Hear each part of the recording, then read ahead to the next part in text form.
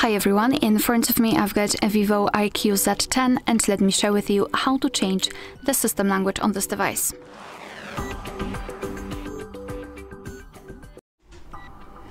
So let's start with opening the settings, and here we have to scroll down to the very bottom to find system management. Then let's tap on languages and input and tap on languages at the top. Now we have to tap on add a language, and here we've been transferred to the full list of available languages from which you can choose. So simply find your language and tap on it. I will pick Turkish. Then choose the region if you can and confirm everything by tapping on change. And as you can see, from now on the whole system will be displayed in the chosen language.